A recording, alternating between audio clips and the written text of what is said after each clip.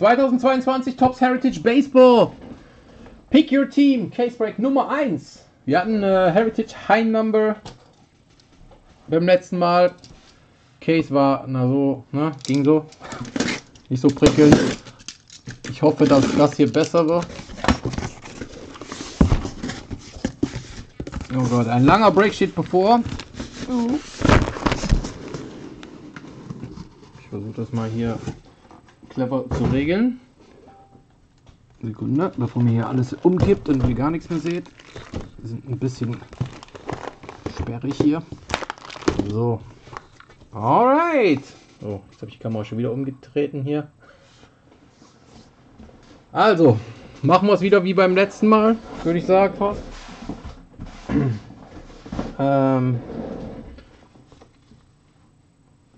Rückseite, oder? Heritage. Heritage ist am besten von der Rückseite und am Ende nochmal von der Vorderseite im Schnelldurchlauf. Weil man will ja die Variations mitbekommen.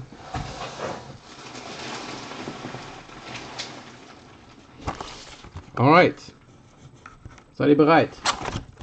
Erste Boxstopper geht an die Yankees. Garrett Cole. Boxstopper. Die gibt es auch mit Auto. Also, ne?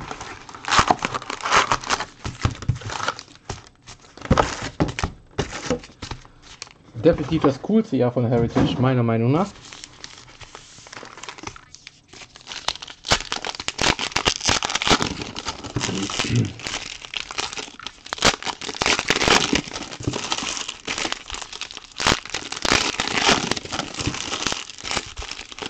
Sind alle einverstanden mit spannendes Breaken der Rückseite, um es ein bisschen schneller zu machen und wir nicht komplett hinterherhängen.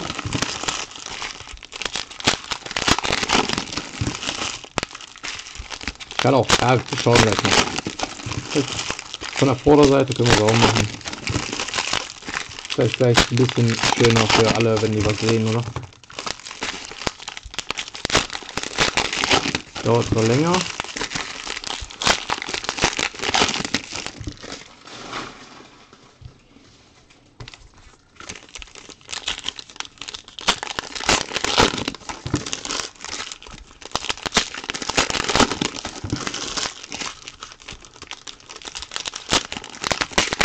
Ja, klar. Mama. Also morgen machen wir Revolution.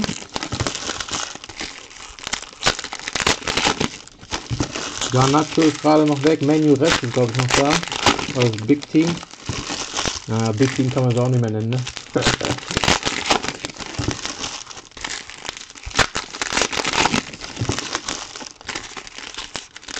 Nach dem Wochenende.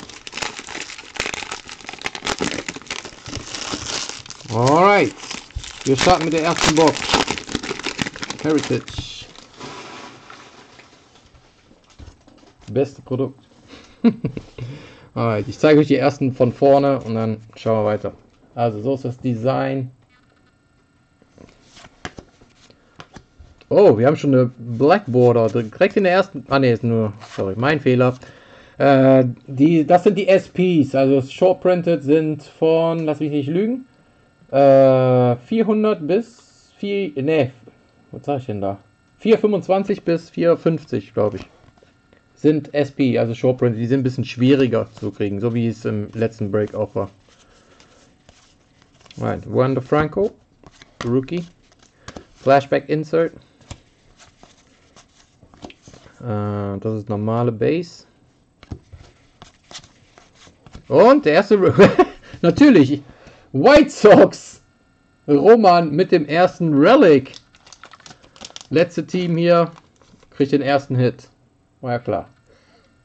Eloy Jimenez, Relic. Geht an Roman. Läuft, würde ich sagen. Alright, wieder eine SP. Für die Rockies, Dom Nunes. Ich kann auch so rumgehen, alles gut, machen wir so. Cameron Hayes, Insert. O'Neal Cruz, Rookie.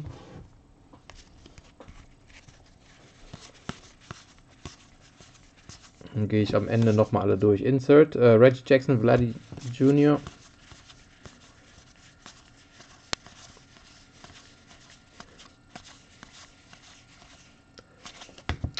Trevor May für die Mets. SP. Vladdy Jr., New Age Performers. Toronto.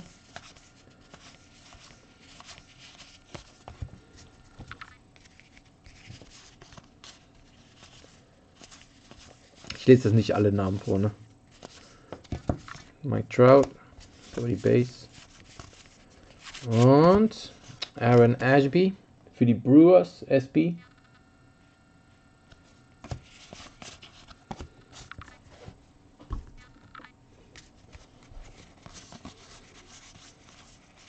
Dann haben wir Caratini für die Padres, SP. Also die SP sind jetzt nichts Besonderes, also die werden kein Vermögen bringen.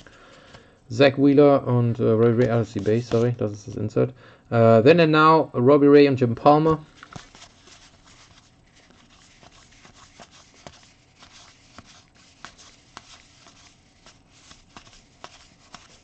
Nochmal SP. Sergio Alcantara für die Cubs. Base. Wander Franco, New Age Performers für die Rays.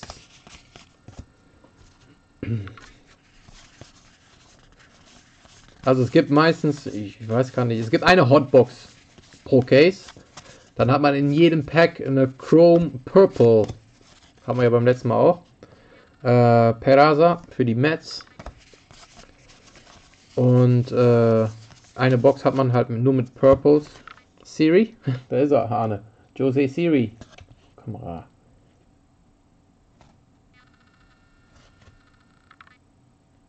Den wolltest du ja zuerst nehmen. Für die Astros. Und da kommt die Chrome Green Refractor. Das ist die Base hier. Green ist Griffin Jacks und die Twins. Die sollte limitiert sein. Und zwar auf 273. Twins ist Torben. Minnesota Twins. Leider nicht so Deutscher, aber schon mal ein Start.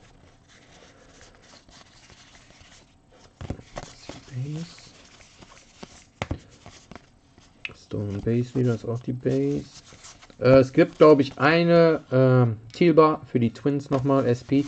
Es gibt eine Black Border. Die ist nicht nummeriert, aber die sind auf 50. Flashbacks. Das war die erste Box. Jetzt muss ich natürlich alle nochmal durchgehen wegen den Variations. Deswegen mache ich das lieber von der Rückseite normalerweise, aber das geht eigentlich zügig.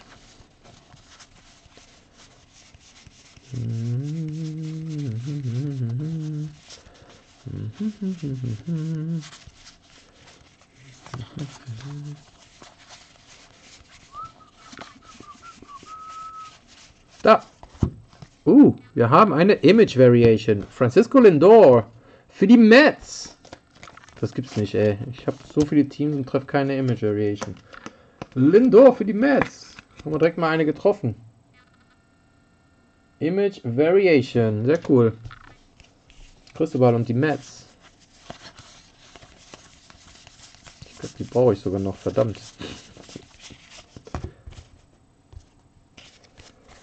Also eigentlich hat man nur eine pro Box. Pro Box. Ja, pro Box ist hart, aber wir haben, glaube ich, 2, 3 pro Case. Geht trotzdem nochmal alle durch, man weiß ja nie. Und außerdem gibt es noch French Tags. Die sind auf French Tags sind auf, lass mich nicht lügen, 73, ne? Und es gibt noch Flipstock. Das sieht man nicht, aber das fühlt man, weil dann hat die Vorderseite ist dann auf der Rückseite und die Rückseite auf der Vorderseite. Das heißt, beim Durchgehen merke ich schon, ob die anders ist.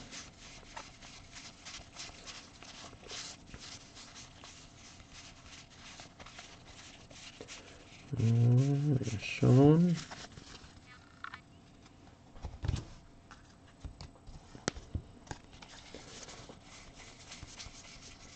Also normalerweise, das hält halt ein bisschen auf natürlich jetzt, ne? Das zusätzliche Durchgucken. Aber wenn es eine Throwback Variation ist, die bringen mal richtig Asche. Oder die City Connects. Boah, City Connects sind, die bringen richtig krasse Preise. Die sind wahrscheinlich auf 10 oder tiefer limitiert. Es gibt ja keine offizielle Limitierung dafür. Aber City Connect, also es gab ja diese City Connect Jerseys. Und halt auf dem Bild haben die halt diese Jerseys an. Die sind mega short printed und gehen für mehrere tausend.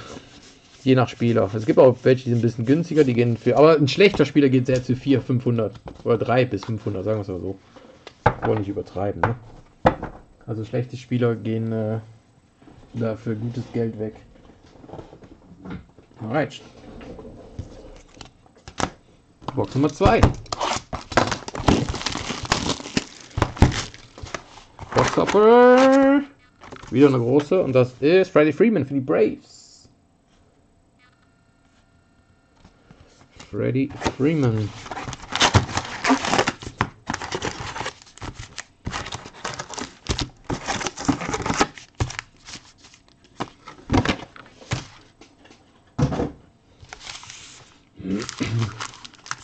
Stapel hier elegant umgeschmissen.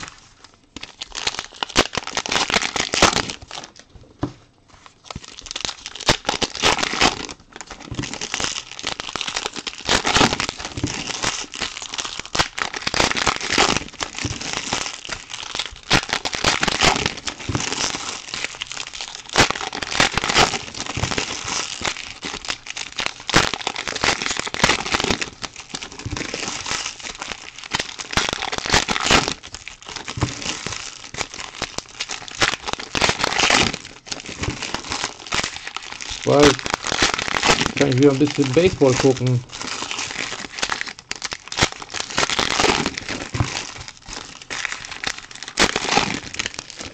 Bin mal gespannt, wie die Saison so verläuft dieses Jahr.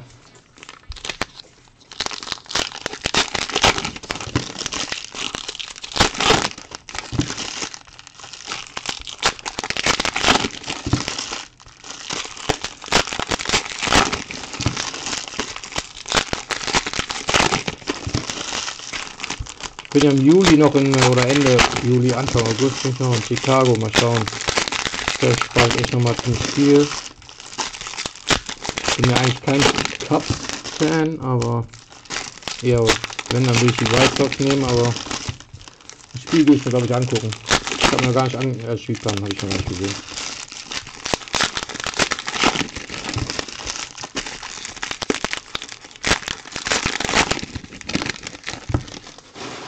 Alright, here we go. Nächste Box. Schauen wir mal. Wir haben George Springer. Relic für meine Jays. Clubhouse Collection. George Springer. Relic. Wenn sie nummeriert sind, sind sie vorne drauf nummeriert mit Handnummerierung. Ist eigentlich ganz cool. Und, oh, ist das die Hotbox? Es scheint so. Manny Machado für die Padres. Das könnte die Hotbox sein. Also es ist eine Purple, also ich denke, da werden einige Purple drin. Die sind nicht nummeriert, aber wenn ein guter Rookie dabei ist, schadet das nicht. Das heißt, ja, wir haben in jeder Box jetzt eine Purple Chrome. O'Neal Cruz. Wir haben Cal Olay, auch nicht schlecht für die Mariners. Purple. Ich gehe sie jetzt mal ein bisschen flotter durch. Wir haben Urias, Insert. Wir haben Bo Bichette. Nice. Purple für die Jays wieder.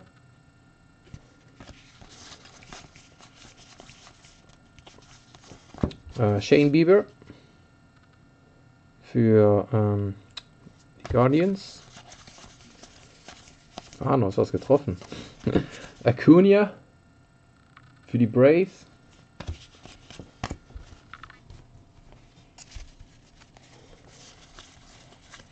Und dann haben wir Insert. Jacob de Grom für die Mets.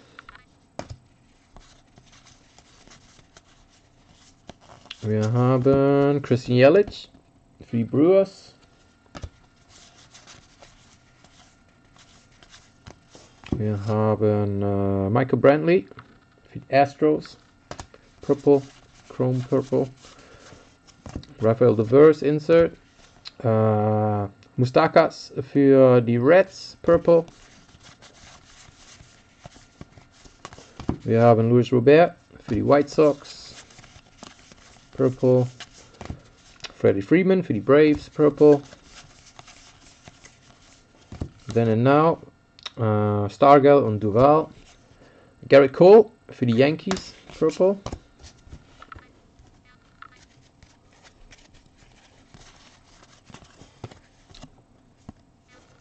Base Insert.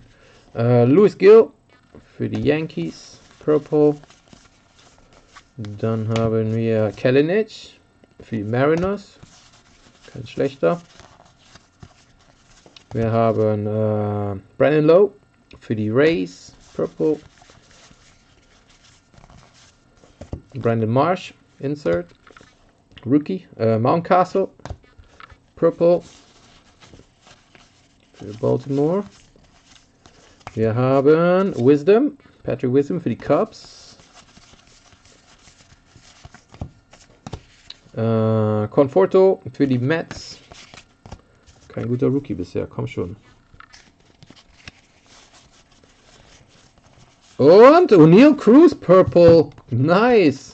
Glückwunsch an Felix. O'Neal Cruz Purple Chrome Refractor. Keine mega teure Karte, aber ist geil. Nimmt man mit, oder?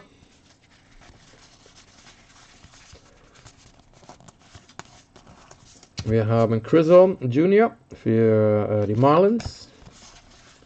Und eine Red Refractor für Brandon Marsh und die Angels. Nice. Auf 573 limitiert. Sehr cool.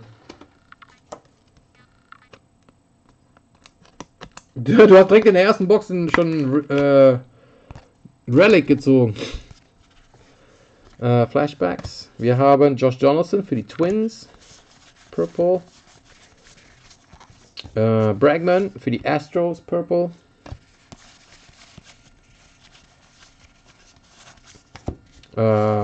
Contreras für die Cubs. Und die letzte Purple, erstmal Josiah Gray. Und die letzte Purple ist Sander Bogarts für die Red Sox. Purple Chrome Refractor. So, jetzt muss ich nochmal eben die Variation schnell checken. Ob da was bei war. Ist hier noch Hotbox, wer weiß, vielleicht haben wir was Schönes hierbei. Man weiß ja nie.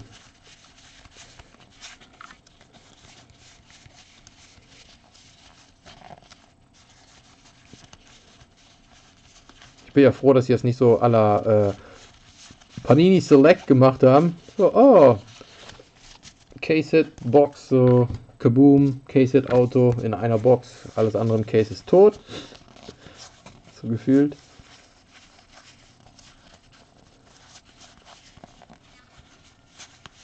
Ich glaube, ich habe auch noch nie aus einer Hotbox mit den Purples einen guten anderen Hit gesehen. Soweit ich mich erinnern kann.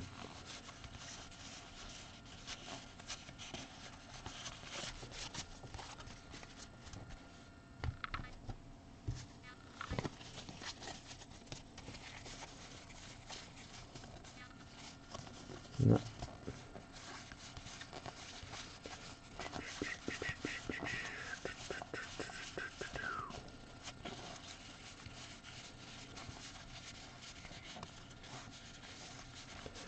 Das ist eigentlich krass, wie schwer es ist, manche Red Ink Autos überhaupt zu ziehen. Ich habe so viele Einzelboxen schon aufgemacht von 22. Und ich habe bisher bis heute noch keine Red Ink gezogen. Das ist echt verrückt. Ist ja schon schwer, überhaupt ein Auto zu ziehen, ne? Aber manche Cases sind echt gut mit guten Hits gefüttert. Alright, also eine Variation hatten wir nicht in dieser Box.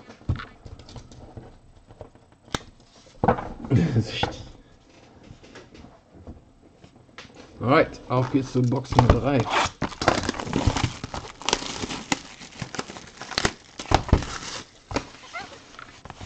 Und schon wieder Steven Strasburg. Nationals. Jumbo Boxstopper.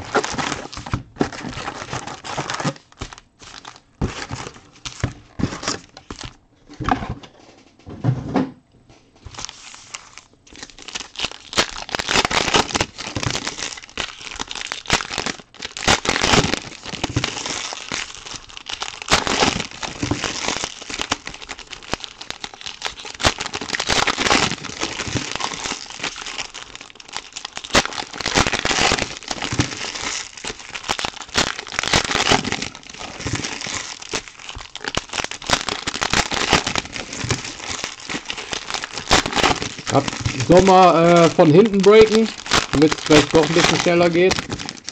Bevor noch 3 Stunden hier sitzen.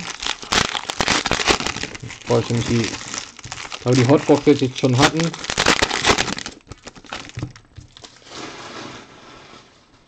Vor allem ist es spannender mit dem Auto, man sieht es nicht direkt. Man sieht nur oben, anstatt der Nummer steht halt RO für Rear One Auto, ROA. Dann kann man noch ein bisschen raten. Und man weiß nicht, ob die Red Ink oder normal ist.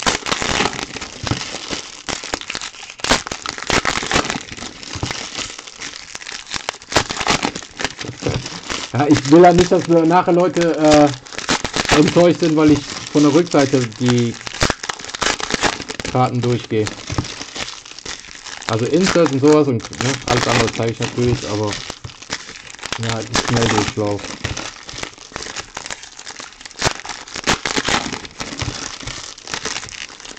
Weil so 90% sind ja wirklich durch. Versuchen es mal, okay? Alright, schauen wir mal. Insert Rafael Devers für die Red Sox. Und SB auf 489 sah ich schon. Christian Arroyo auf 489, das wäre geil. Und da ist der Hit Pete Alonso für die Mets. Relic, 2 Color. Für die Mets. Oh, wir haben noch kein Auto getroffen, oder? 3 Relics bisher. Mets schon wieder. Cristobal. Alright, das ist ein Insert.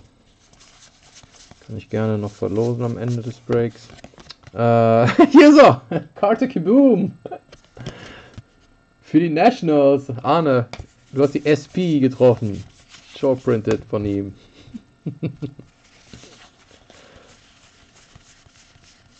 Alright, Luis Robert für die White Sox. Wir haben Garcia für die Rangers. Fairbanks SP für die Rays.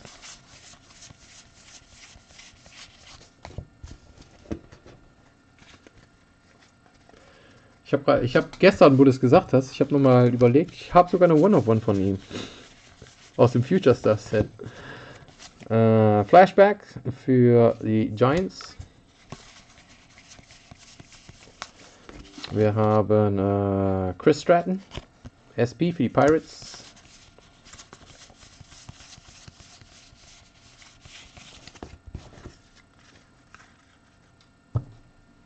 Ja, der hat nur die, aber mit Parallels.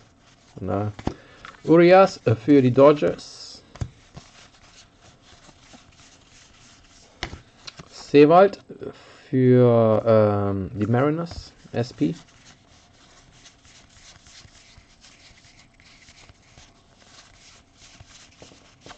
Johnny Bench für die Reds. Flashback. Die Flashbacks hätten die jedes Jahr mit Autos machen müssen, das wäre richtig geil. Alec Me ist Diaz. SP für die Astros.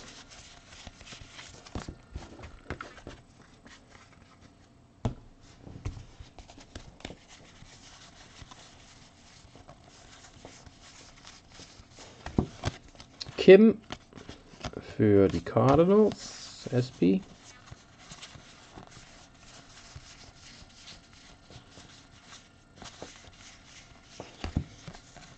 Dual, Seaver und Burns. Jordan King für die Rangers, SP.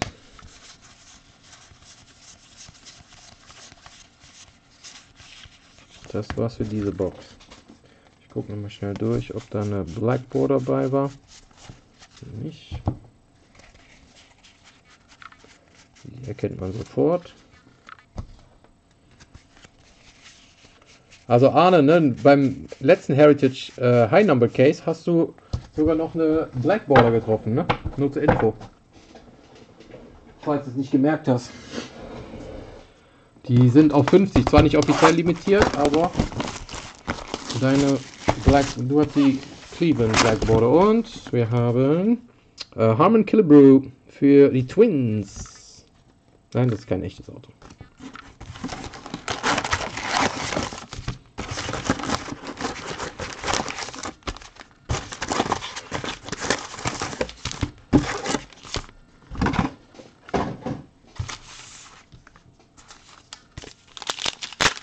Nein.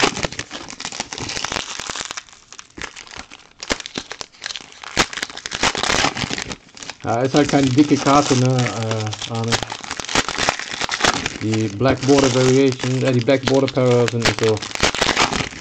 Außer es ist ein Rookie. Dann sind sie teuer, aber sonst. Können wir mal einen Trade einbauen. Vielleicht nehmen sie die nochmal wieder ab. Eigentlich mache ich nur das Base Set mit den SPs, die Inserts und alles. Und von den Parallels wollte ich eigentlich keine sammeln, obwohl ich die Black Border schon sehr cool finde. Aber eher die Paper. Es gibt ja Black Border, also Chrome, Black Refractor. Die sind auf 73 limitiert, offiziell auch. Und dann hast du noch halt die Black Border Paper Cards, die nicht limitiert sind. Aber ich finde die Paper Cards irgendwie cooler, hat was.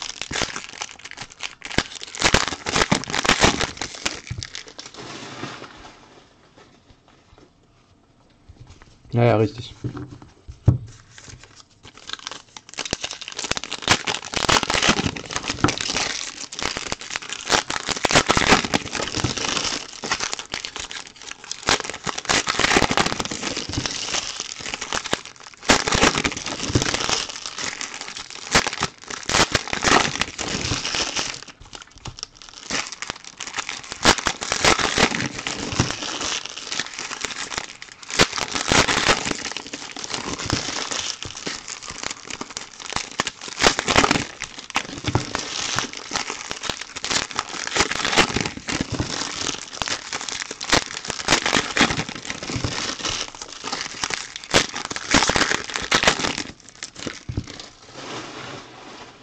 Alright, Box Nummer 4.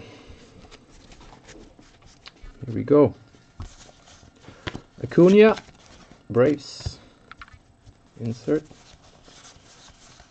Wir haben schon wieder ein Relic. Garrett Cole für die Yankees, Two-Color Relic. Wow, 4 Boxen, 4 Relics bisher. Die guten Boxen kommen zum Schluss, ne? Wisst ihr ja. Hoffe ich.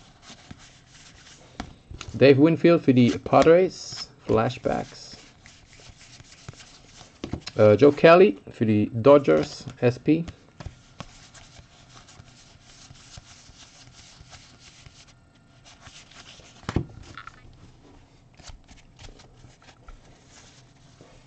Otani, Angels.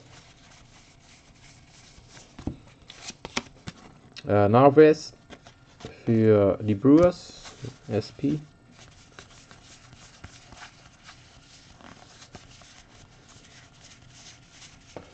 Duel, Stargell und Tatis Jr.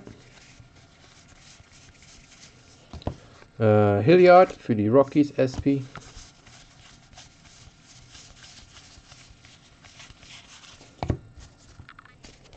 Schnell durchchecken hier, ob da eine Blackboard dabei ist. Wieso Bu? Achso, das erste Auto. Okay. Ging schnell. Alright. Soto für die Nationals. Insert. Asudido für die Twins SP.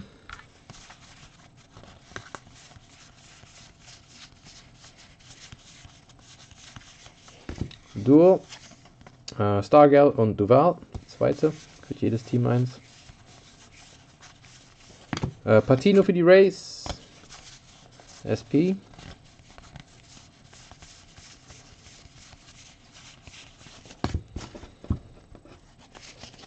Black.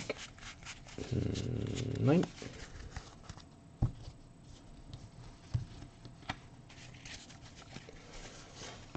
Castro für die Giants, SP. Joe Barlow, oops. New Age Performers, Rookie für die Rangers. Arcia für die Braves, SP.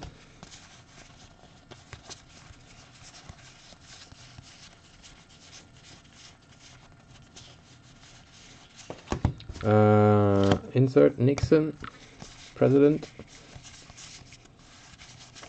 Ibanez für die Rangers, SP. Ibanez. Das war's für diese Box. Suchen immer noch nach dem ersten Auto.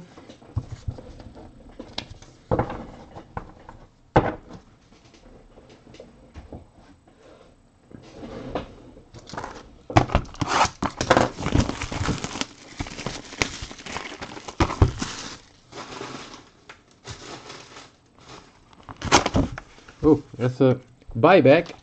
Pineda für die Royals. Buyback. Die sind nicht viel wert, außer du hast sie. Also sind die wirklichen Buybacks von 1973. Tops hat die aufgekauft. So wie ich das sogar verstanden habe von einem anderen Heritage-Sammler. Tops hat nur 3 komplette Full-Sets gekauft.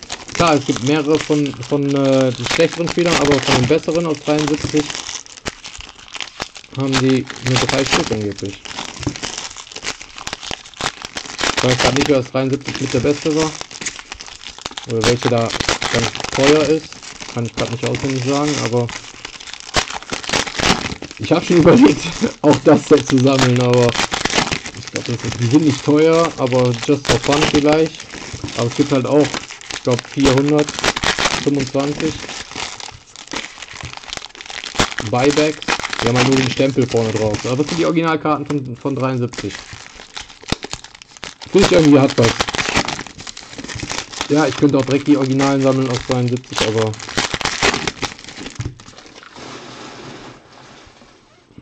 muss ja irgendwas was anderes dran sein.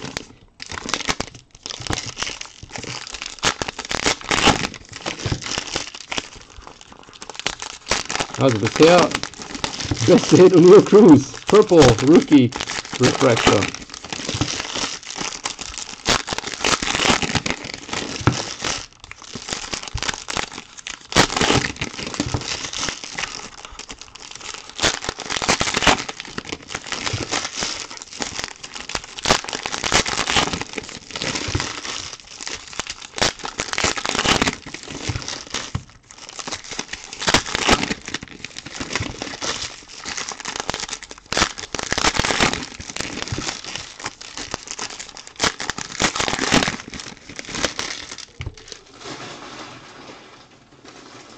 Right, nächste Box, viel Glück. Here we go. Ich glaube, wir starten wieder mit einem Relic. Ich hoffe nicht. Für die Twins, Joe Ryan. Ist es wieder ein Relic? Alex Cobb für die Giants, SP. Oh, und auf 673 aber Tatis Jr. Chrome. Für die Padres. Hinter Stefan. Du wolltest eigentlich einen Relic haben, aber jetzt hast du eine Chrome Refractor, sehr cool. Tatis. Und wir haben ein Relic. Alex Bregman für die Astros. Oh Mann. Ernsthaft? Alex Bregman. Astros ist Torben. Steinbrenner. Insert. Wir haben SP Lopez für die Marlins.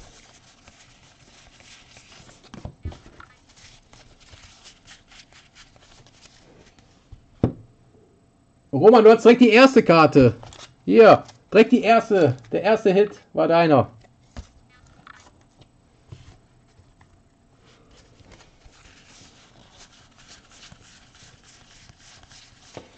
Brian De La Cruz für die Dolphins, sei schon, für die Marlins natürlich.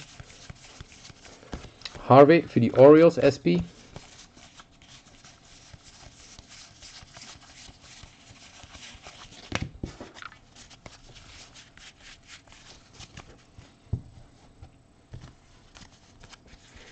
Awesome. Bloomberg für die Yankees, Flashback. Wir haben Walter Johnson, SP. Wegen Washington ist es.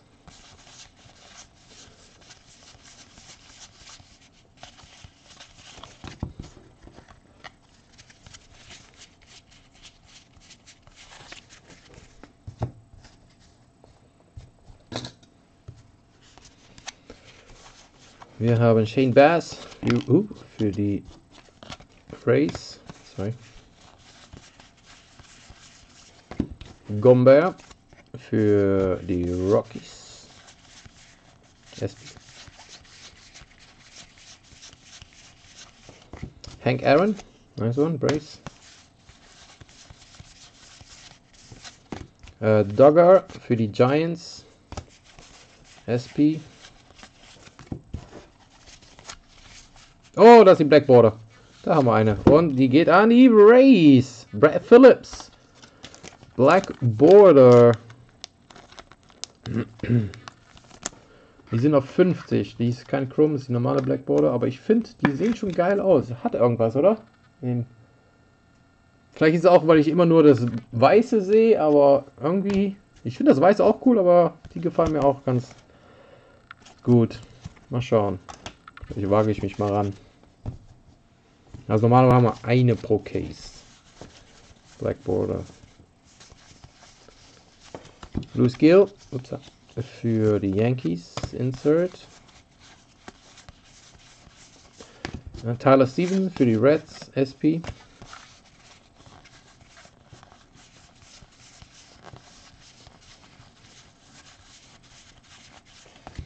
Duel ist Rod Carew und Gurriel. Michael Perez für die Pirates, SP. Und Image Variation, oder? Ist das Image? Oh mein Gott.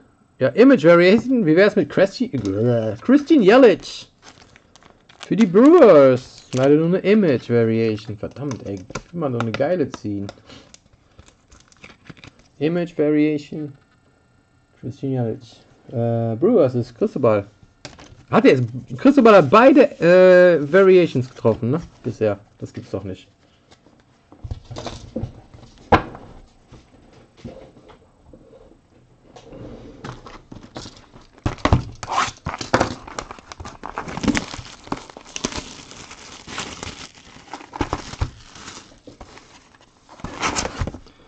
Wir haben Joe Ramirez für Cleveland. Wupp, wupp. Arne.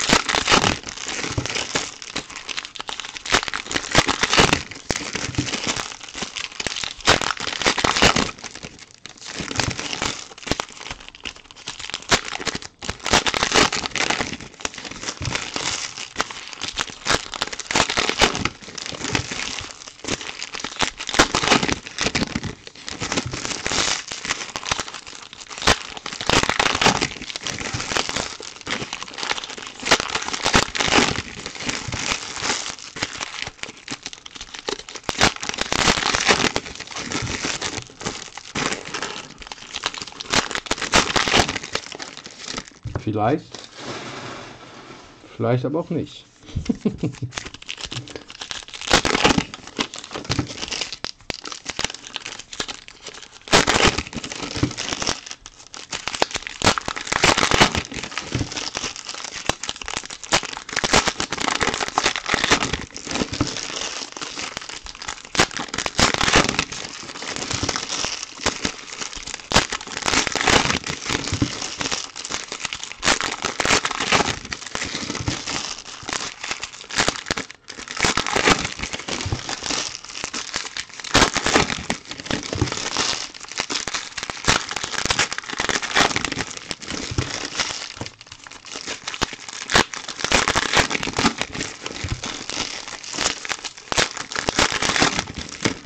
Alright, here we go.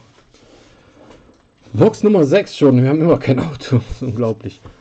Jazz Prism für die Marlins.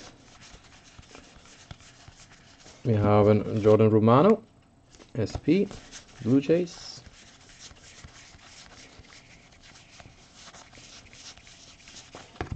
Nolan Ryan, Angels. And 999. Giancarlo Stanton für die Yankees. White Refractor.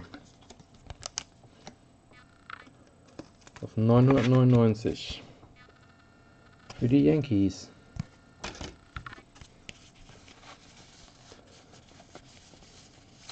Wir haben Jason Castro für die Astros. SP.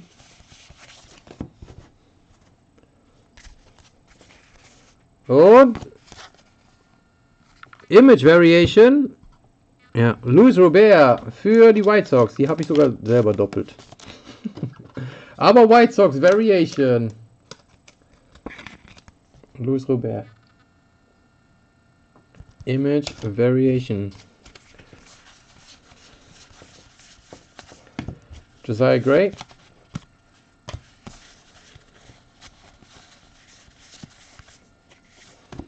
Reynaldo Lopez für die White Sox, SP.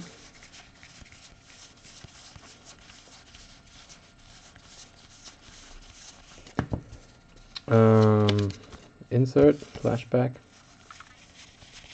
Das ist schon verrückt, wir haben schon 3 Variations eigentlich, ne? Krass. Travis Shaw für die Red Sox, SP. Vielleicht haben wir ein Auto. Ich habe mich gar nicht konzentriert hier, dass vielleicht ein Auto kommen könnte. Ich muss ein bisschen vorsichtiger sein. Wir wollen uns ja nicht direkt aufdecken hier, ne?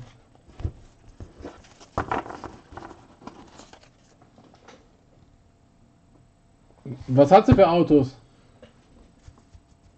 Hast du Red Ink Autos getroffen? Wahrscheinlich nicht, ne? Trammell, SP für die Mariners.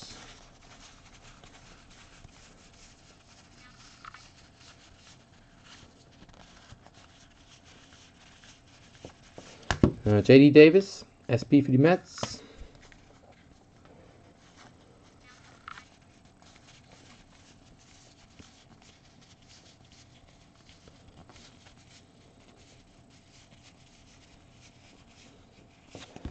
Urias für die Dodgers.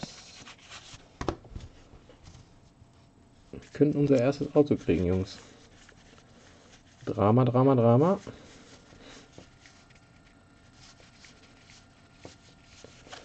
Brandon Marsh für die Angels.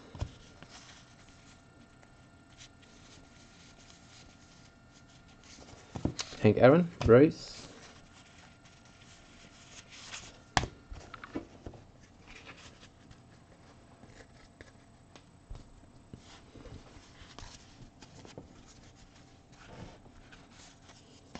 Oh, da ist das erste Auto. Oh nein, ich habe es schon gezeigt. Verdammt, ich war zu langsam. Okay, machen wir gleich sofort. Wieso sind die denn andersrum? Weiß ich auch noch nicht. Ist die normale, ist auch die normale. Da war das erste Auto. Ich hoffe, ihr habt die Kürzel nicht gesehen. Nolan Ryan und Robbie Ray. Danny Jansen. Blue Jays SP. Alright, wir haben ein Auto. Es war RM. Oh, ich weiß vielleicht, wer es sein könnte. RM. Ist kein schlechter, wenn es der Catcher ist, den ich denke. Es sollte RM sein. Was, RM? Ja, RM. Alright. Viel Glück, Jungs. Könnte netter sein. Jetzt schauen wir mal. Es geht an die... Jeps. No. Oh, das ist Legend. Rick Monday für die Cubs. Nice. On-Card Auto. Legend. Rick Monday. Zum Glück habe ich die schon als Red Ink. Rick Monday für die Cubs. Sebastian hat sich die Cubs geschnappt hier. Erste Auto. Rick Monday. Und heute ist auch der Montag. Oh mein Gott.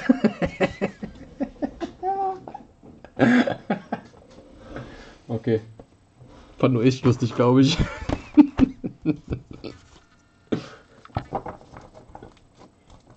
Hätten wir eigentlich wissen müssen, oder? Dass der kommt. Scheiße.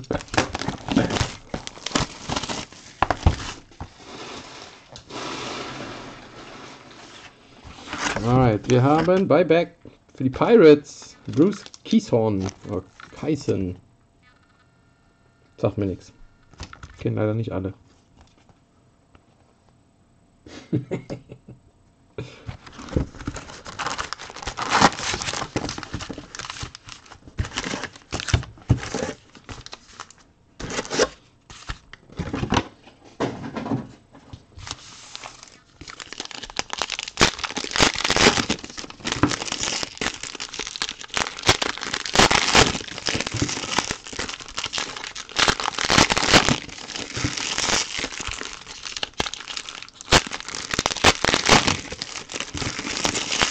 Aber cooles Auto.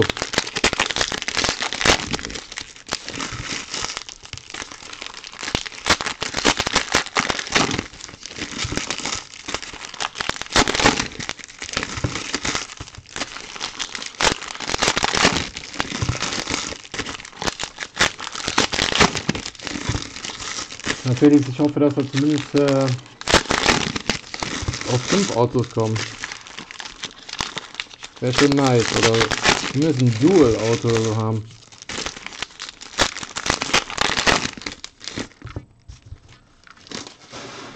Ein Dual-Auto würde ich jetzt echt feiern wollen.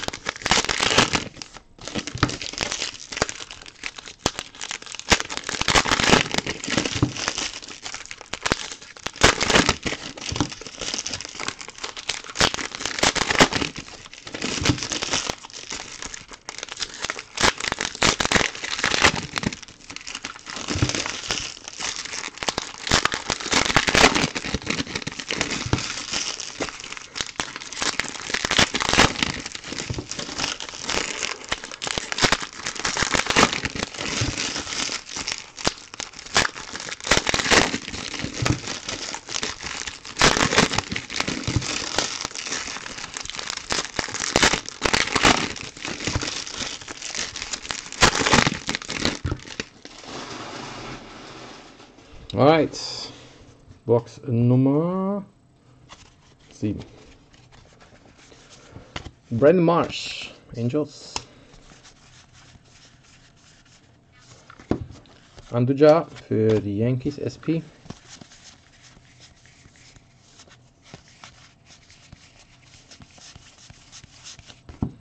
Nolan Ryan, Angels. Tris Speaker für die Cardinals.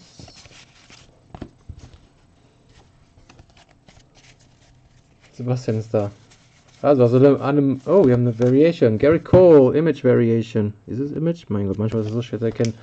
Für die Yankees. Ich glaube, die habe ich auch schon. Verdammt. Jetzt treffe ich mal einen und dann habe ich die schon.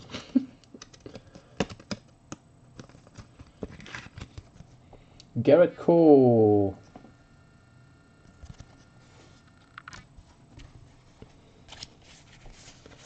Image Variation. Wir wollen keine Image Variation, wir wollen die anderen. Urias.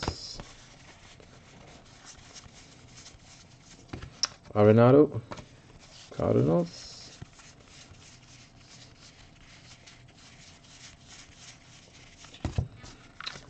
Insert. Stanek. Astros. SP.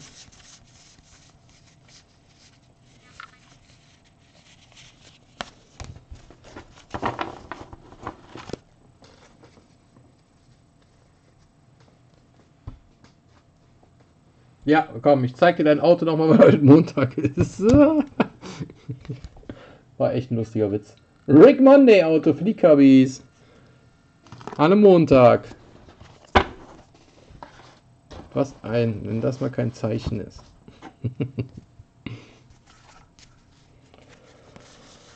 Weiter geht's mit Chris Home. Oh, und noch eine Black. Chris Home, 2 Blacks, nicht schlecht. Und direkt mit umgedreht. Das muss man erstmal drauf haben. Für die Ace. Wer hat die Ace? Verdammt. Arne, jetzt hast du schon 2, die ich eventuell brauche. Sean Manea.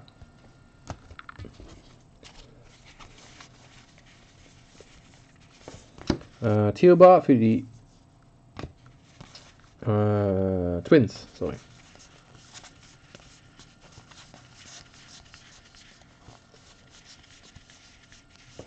Wir haben Flashback, Insert. Da ist der Stapel.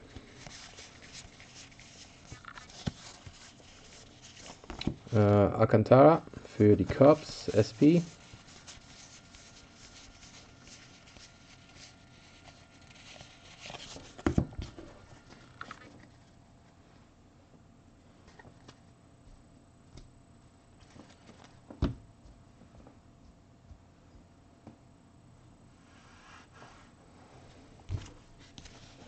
Ist echt cool, also das Auto finde ich echt cool. Gefällt mir auch. Habe ich aber schon. Josiah Gray. Leider. Also ich brauche eh nur Red Ink, aber. Ramos für die Guardians SP. So, wir haben. Oh, Aaron Judge. Relic. Für die Yankees. Aaron Judge. Nice. Ich hatte auf noch ein Auto spekuliert, aber bisher noch nicht. Reggie Jackson und Salvador Perez. Sorry. Wir haben Adam Engel für die White Sox SP.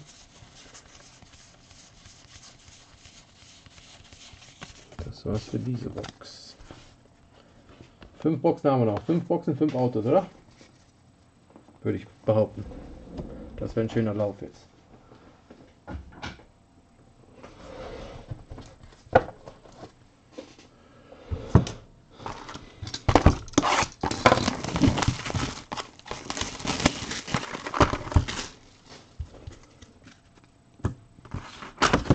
Und Juan Soto. National.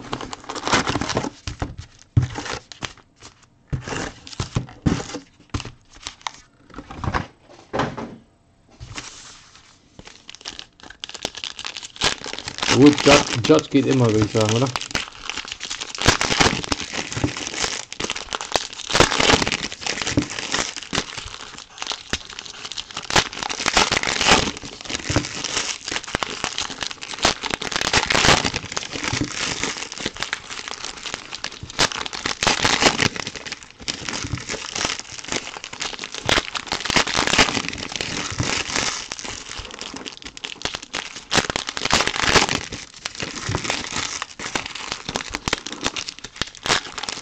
Aber Soto ist doppelt, ne? Meine ich.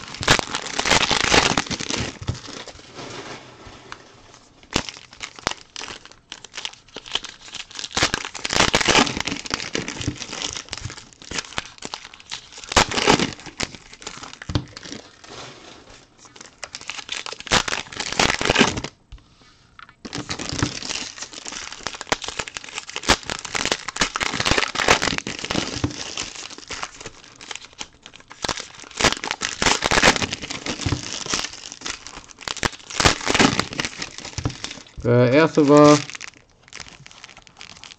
Ah ne, der erste war Steven Strasburg.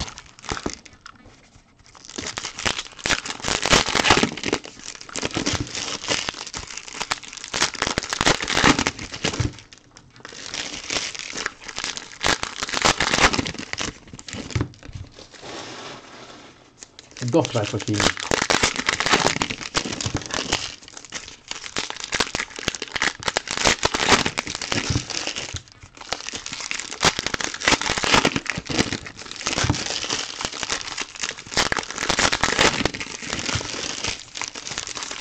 Alright.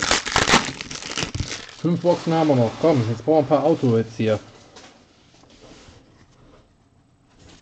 Here we go. Wir starten mit Jared Kelenic für die Mariners. Gucken. Wir haben Gonzalez für die Mariners, SP. Oh, echt jetzt? Ist das ein Auto? Oh, nice! Auf 50. Das erste, die ich ziehe. US Postage Stamp Relic. Sehr cool. Roberto Clemente für die Pirates. Wow, Felix.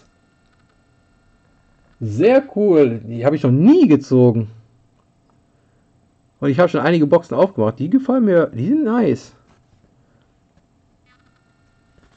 Das ist ja mal was anderes. Gefällt mir gut. Sehr geil. Hat was, ne? Wenn du die abgibst, sag mal Bescheid. Vielleicht mache ich das Set auch. Wenn ich schon einmal dabei bin, bei allem.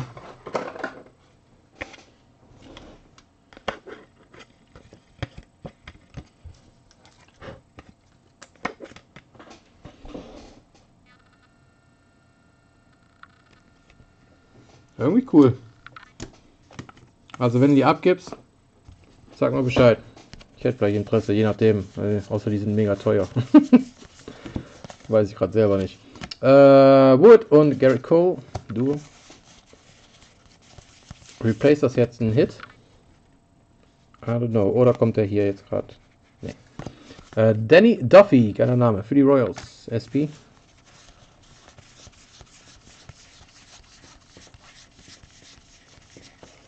Patrick Wisdom für die Cubs.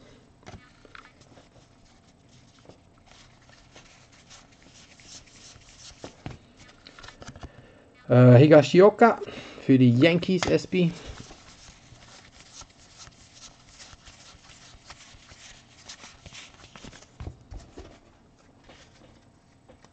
Würde mich mal interessieren, was ein Relic ist. Es ein Relic?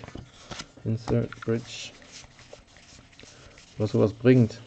Chavez für die Braves SP.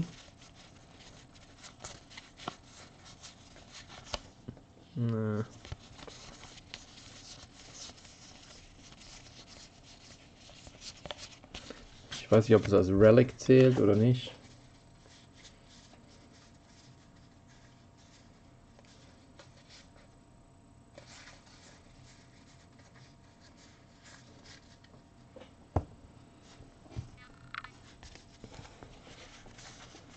Wir haben Dylan Carson für die Cardinals. Brian Shaw für die Guardians SP.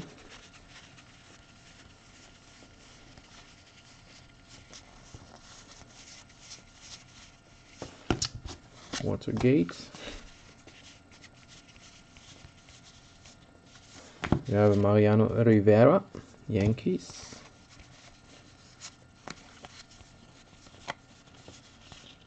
Und Vladdy Guerrero Jr. auf 573 Red für die Blue Jays. Red Refractor. Für die Blue Jays.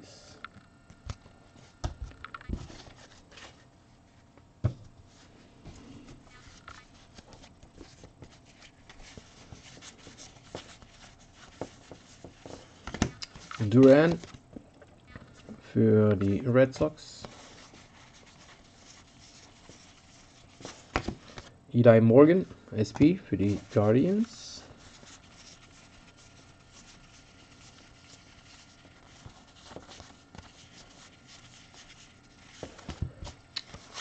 Willow Wood für die Sox. Tepera für die White Sox SP. Ersetzt es den Hit. Yep. Also die Postage Stamp.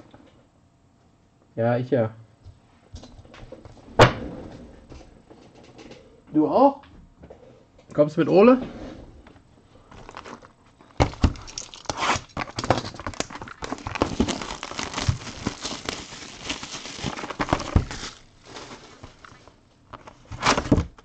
Und Josh Donaldson für die Twins.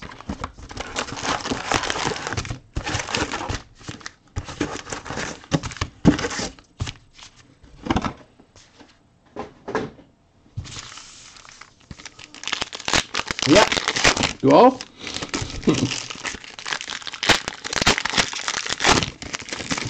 Freitag bin ich schon da.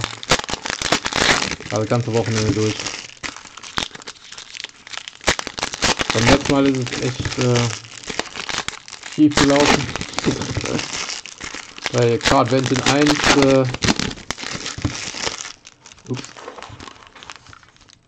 ging der Abend etwas zu lang und war ein bisschen zu wild. Ah, cool. Sehr schön.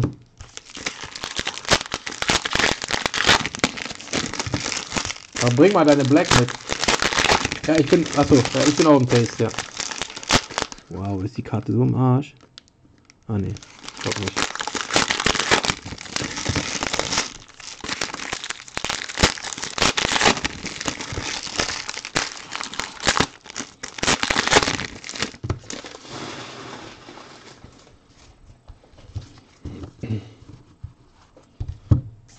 So, jetzt müssen wir auch ein paar Autos von mir.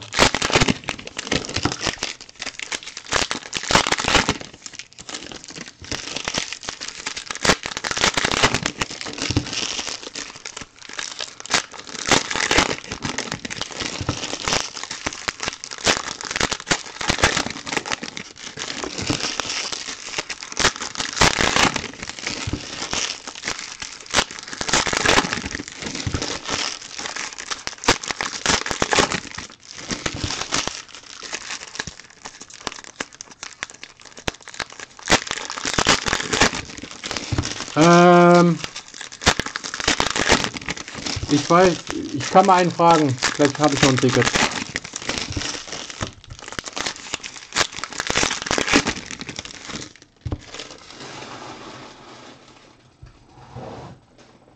Aber er will wahrscheinlich dann normal einen Ticketpreis haben, bestimmt. Ich frage ihn mal. Alright. Here we go. Cabrera für die Reds, SP. Oh, da kommt schon das Auto, verdammt. Ich hoffe, ihr habt nicht gesehen. Jetzt bin ich am Überlegen, wer es ist. Ich weiß es gerade noch nicht. Clemente für die Pirates. Tim Hill für die Padres, SP.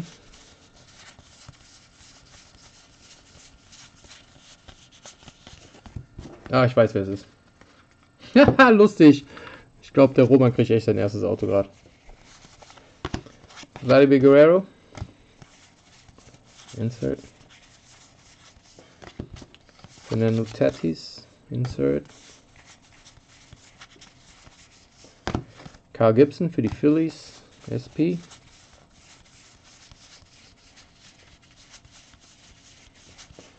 Duo. Evans und Soto. Vladimir Gutierrez für die Reds, SP.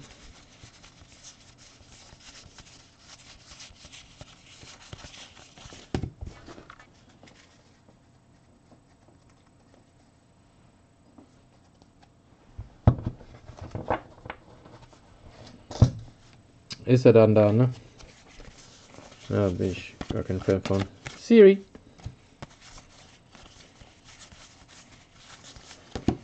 Keegan Thompson für die Cubs, SP.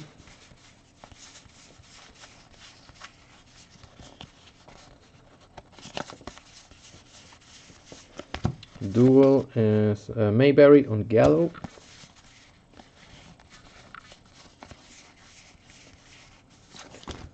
Stassi für die Angels, SP.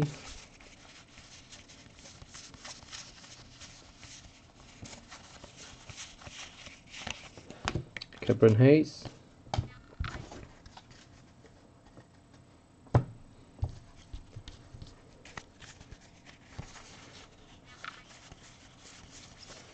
Cody Bellinger, SP. Warte, könnte es schon. Nein, keine Variation.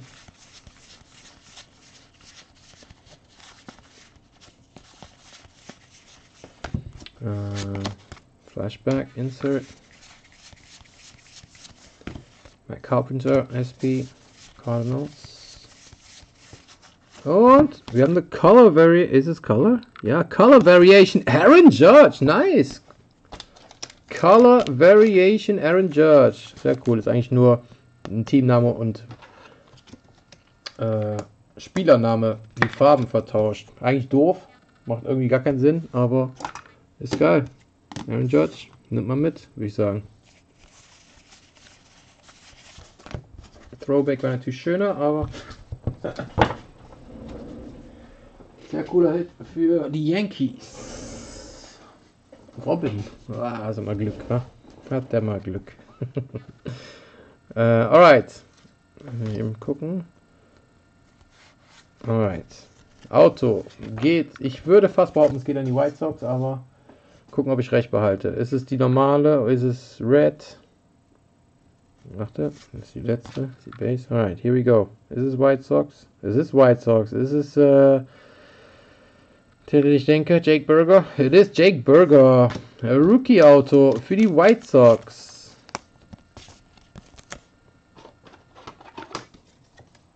Congrats Roman. Und er trifft wirklich wie versprochen sein Auto. Geil. Jake Burger. Leider nicht den wir sehen wollen. Ich glaube, er ist glaube ich, gar nicht so schlecht, ne?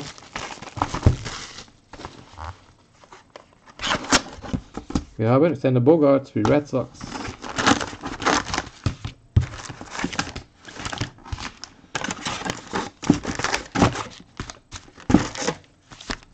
Drei Boxen haben wir noch. Komm schon, wir brauchen einen Big Hit hier. Geiles Auto heute.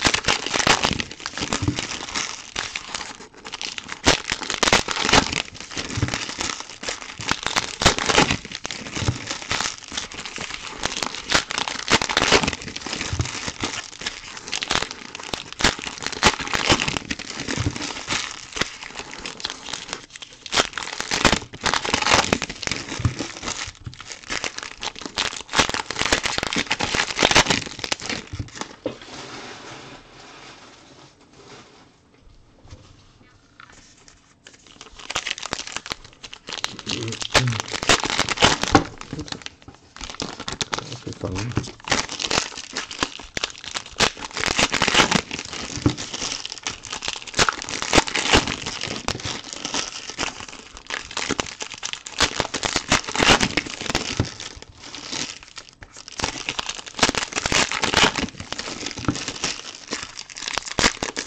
Ist kein schlechter, ja. Ist kein Überkracher-Rookie, aber ist ein guter Rookie, ja. Ich glaube, die Karte geht auch für, lass mich lügen. Ich schätze mal zwischen 30 und 50 bringt die schon. Ich weiß, die Red Ink geht für 60 bis 80, meine ich, wenn ich alles richtig in Erinnerung habe.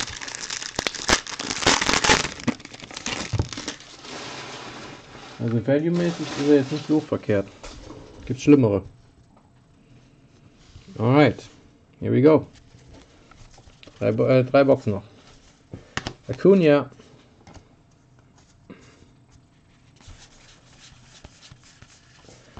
Card Kiboo. SB.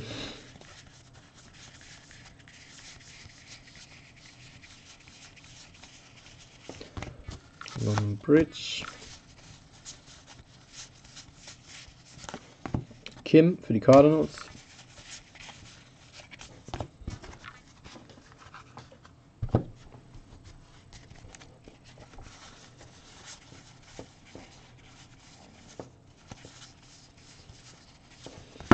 Andrew Vaughn, White Sox. Chris Tatton, Pirates.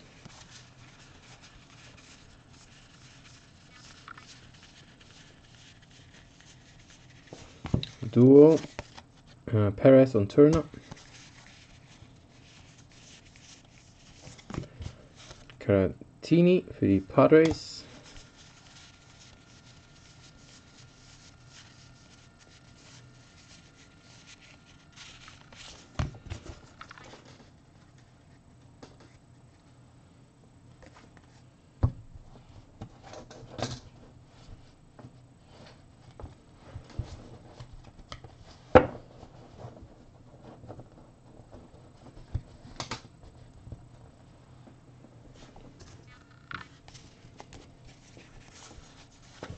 Joe Barlow für die Rangers.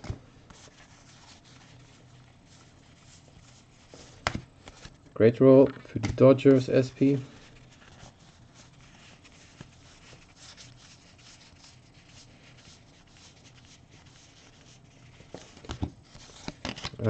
Seaver und Zach Wheeler.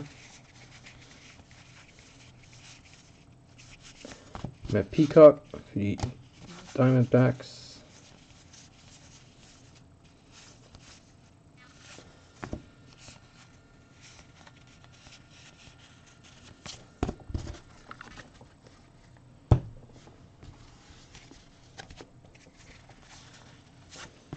Otani, Angels. Arroyo, Red Sox, SP und auf 673 Mookie Betts für die Dodgers.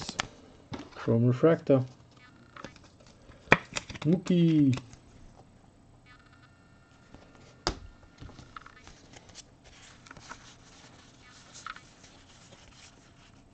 Brandon Marsh. Angels Relic. Leider, Rookie Relic. Schade. Ich hatte auf dem Auto noch auf 3 Autos gehofft. Am Ende hier. Necro. Flashback für die Braves.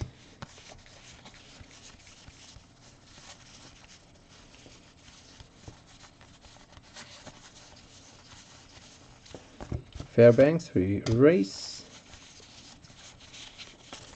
Das war's für diese Box. 2 Boxen noch. Ich hoffe 2 Autos.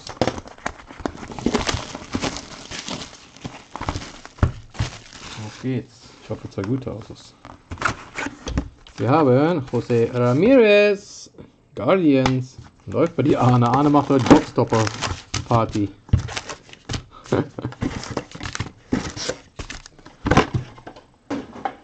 Nicht Tupper Party, sondern Topper Party.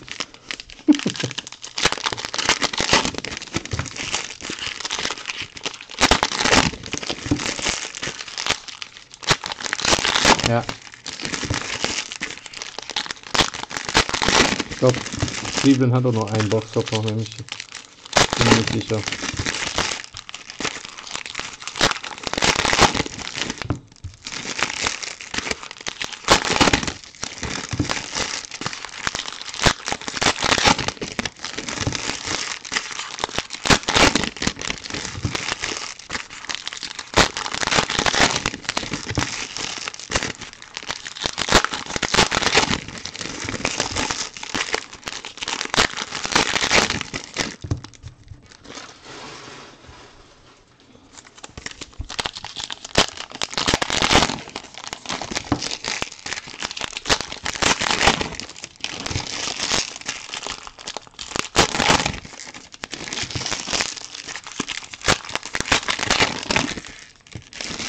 Ernsthaft von den Traden? Wieso?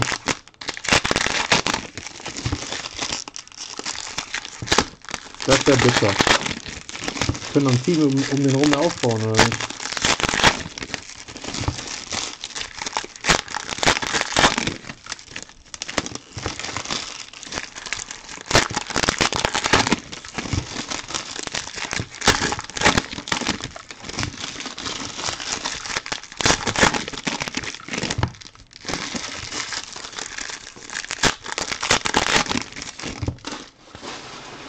Alright, Box Nummer 11.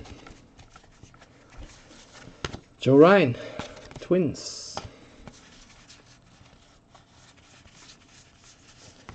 Olivares, Royals, SP.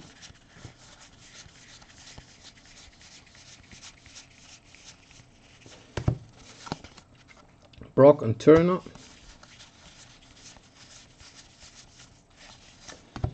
Petit, Ace, SP.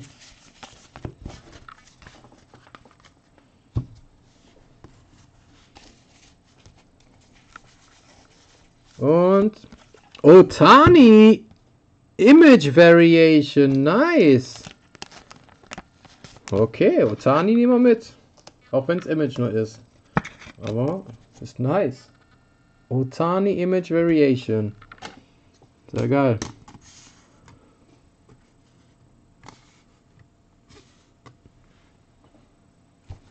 Die ist nice. Es wär schön, wenn es Throwback gewesen wäre oder so, aber gut. Marv hat die, ne? Ja, Marvin. Ist es nicht so ganz verkehrt. Brian De La Cruz für die Marlins. Insert. Hast du auf jeden Fall eine schöne Tie Cup. Tigers. Oh, da kommt das Auto. Ich war wieder fast zu schnell. Gerald Ford. Insert. Alec Manoah. Geiler Pitcher.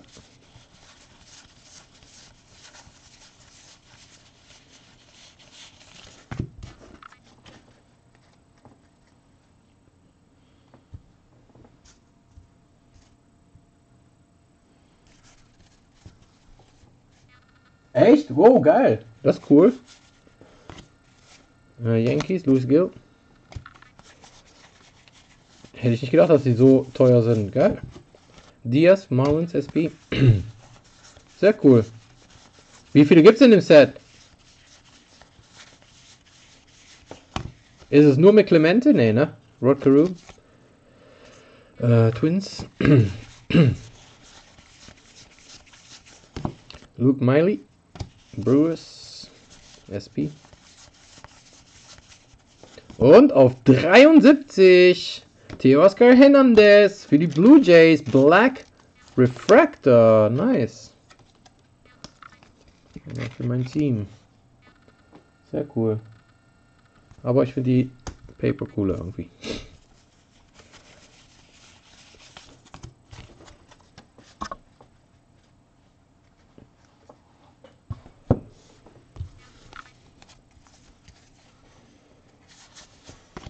Soto.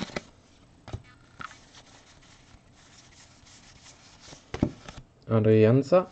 Braves, SP.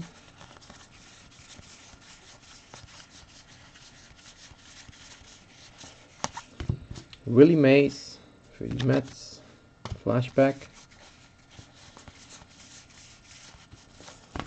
Cody Hoyer für die Cubs, SP.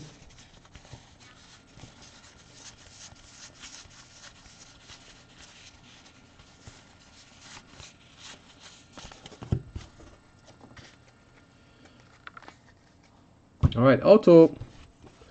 Autograph Time. Ach, das ist noch ein hinter, ne? Oh ne, das ist das Auto, scheiße. Sorry, für die Brewers. Jake Cousins. Hat man gar nicht gesehen, dass das Auto da drauf ist. Für die Brewers, nice.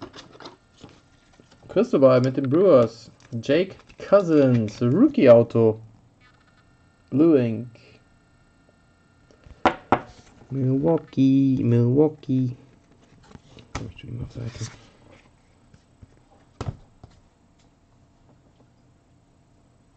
Ja, das ist echt krass, hätte ich auch nicht gedacht. Ich habe gesagt, so 30 bis 50 wäre ich hätte ich jetzt geschätzt. Und das ist ordentlich, ja gut, ist halt Clemente. Ne? Es ist ja kein Relic, ist ja so Mike Trout. Ist halt Postage Stamp, also Briefmarke, ne? Von früher, ich muss das gleich mal durchlesen. Ich finde es irgendwie interessant, hat irgendwas.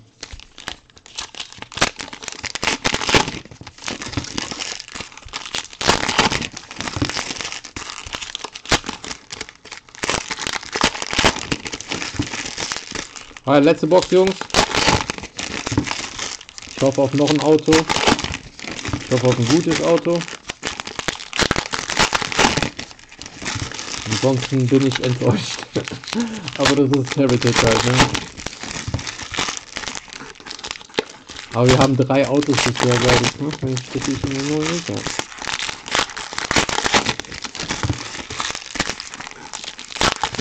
Wir hatten 2 gute Variations.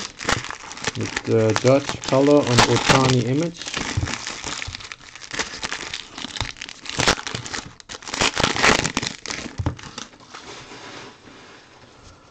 Das wäre cool, wenn wir so ein geiles Auto jetzt hätten noch zum Abschluss. Yay, Dodge, Otani.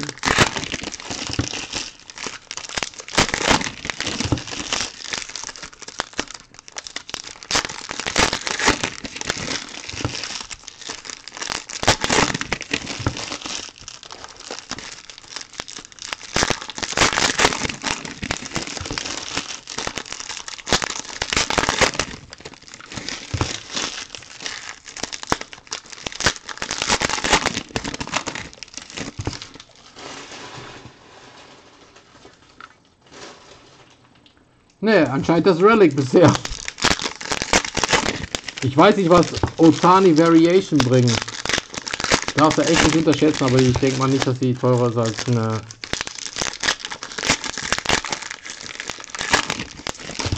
Als die Clemente.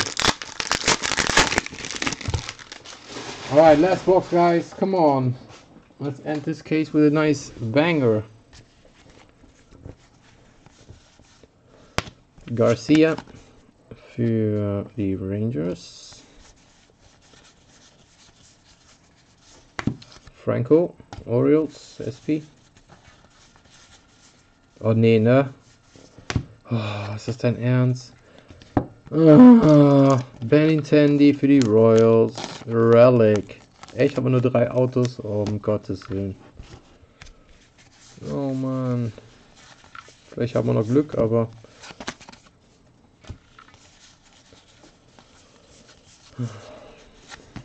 Cy Young für die Red Sox, sorry.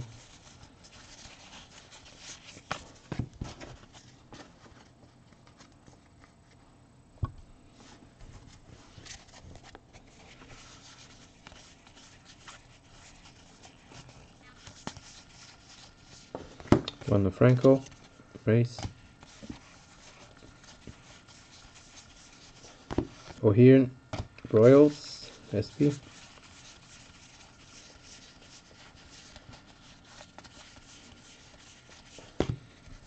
Perry für Cleveland. Jake Rogers, Tigers, SP.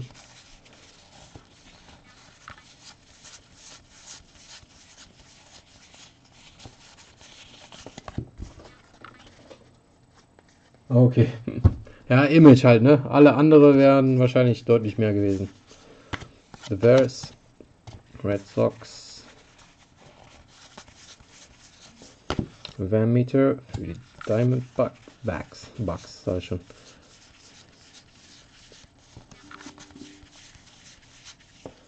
Frank Robertson für die Angels. Freddie Freeman für die Braves. SP. Komm schon, pack uns noch ein Auto dazwischen. Come on! Luis Robert, Sox, White Sox. Andrew Knapp, Phillies. Mega enttäuschend die Phillies. Natürlich. Oh Mann. Tom Seaver und Urias and to 9.99 Cody Bellinger White Refractor für die Dodgers.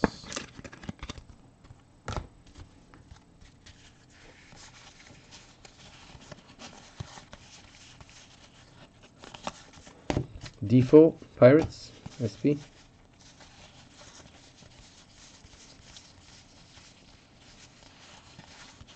And that does it for the break. Nicht so prickelnd. Alright, quick recap, guys. Relics. Andrew Benintendi für die Royals. Brandon Marsh für die Angels. And Aaron Judge für die Yankees. Jimenez für die White Sox. Alex Bregman für die Astros. Gary Cole für die Yankees. Pete Alonso für die Mets. Und George Springer für die Jays. Und die Relics. Die schöneren anderen Hits waren Cody Bellinger, White Refractor. Jake Cousins Auto für die Brewers. Teoscar Hernandez, Black Refractor to 73, also 73. Mookie Betts Refractor für die Dodgers. Vladdy Jr. auf 573 Red. Manea, not numbered but numbered to 50. Gary Cole Image Variation. Luis Robert Image Variation.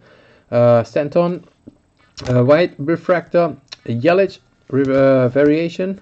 Brad Phillips für die Rays. Black Frame Paper, not numbered. Tatis Refractor. Brandon Marsh, Red Refractor auf 573, Lindor, Image Variation und Griffin Jacks für die Twins, Green Refractor auf 273. Dann hatten wir Ohtani Image Variation, nice one, and Aaron Judge Color Variation. O'Neal Cruz, Purple, Chrome, Jake Burger Auto für die White Sox. Rick Monday Auto on Monday for the Cubs, für die Cubs.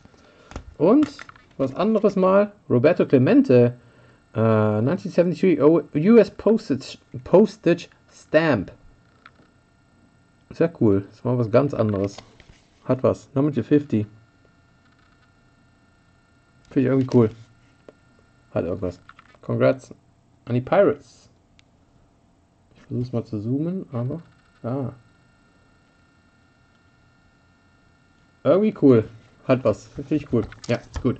Also, leider nicht der erhoffte Mega-Break für Heritage. War ein Fun-Rip. Noch ein Case mache ich nicht. Trotzdem ganz okay. Ne? Hat Spaß gemacht. Also, das war's für den Break. Danke an alle fürs Mitmachen. Hope see you next time. Peace.